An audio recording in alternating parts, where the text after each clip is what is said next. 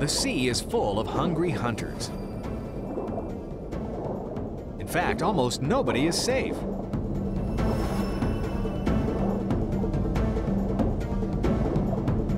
Since most sea creatures spend their entire lives trying to avoid being eaten, they've come up with some ingenious strategies for survival.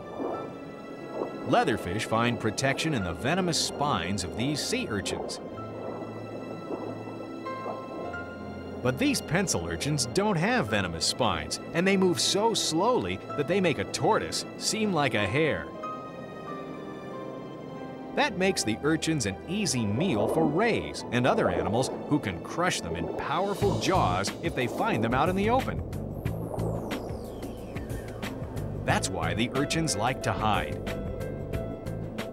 The best hiding places are holes in the reef.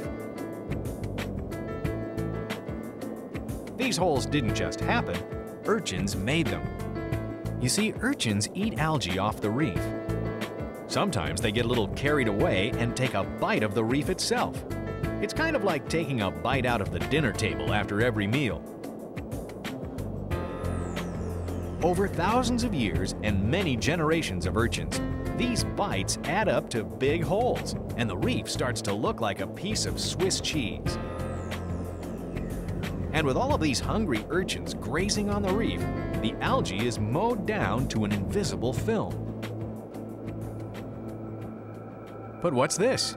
A lush green patch of algae. So why haven't the urchins mowed it down? Well, that's because this algae belongs to someone else.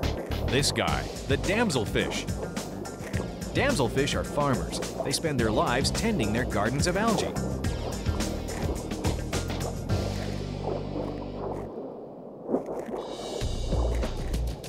They don't have no trespassing signs, but when they catch an urchin munching in their algae patch, they spring into action, physically removing the spiny intruders from their property.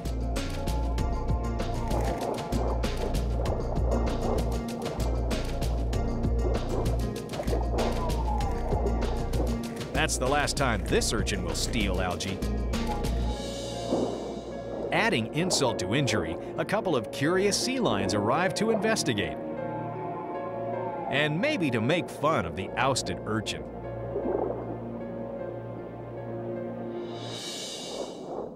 This feisty little fish is so protective of its algae that it ignores this diver, even though he's over 30 times its size.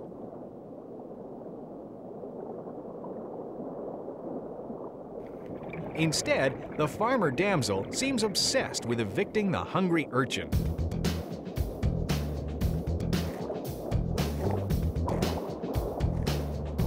Damselfish get pretty upset, but while urchins may be thieves, the damselfish actually owe them a thank you. That's because when it comes time for the damselfish to breed, they make their nest in the very holes carved by the urchins. The male chooses a likely hole and then he invites a female to lay eggs. While she is laying the eggs, the male follows her around and fertilizes them.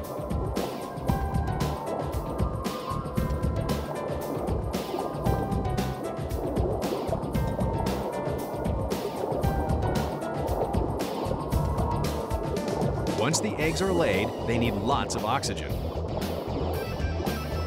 Damselfish are good parents, so they spend a lot of time fanning the eggs, making sure that their babies will emerge healthy and strong. So in the end, it's a trade-off. The urchin gets some vegetables, the damselfish get a safe place to lay their eggs, and the sea lions seem to enjoy the show.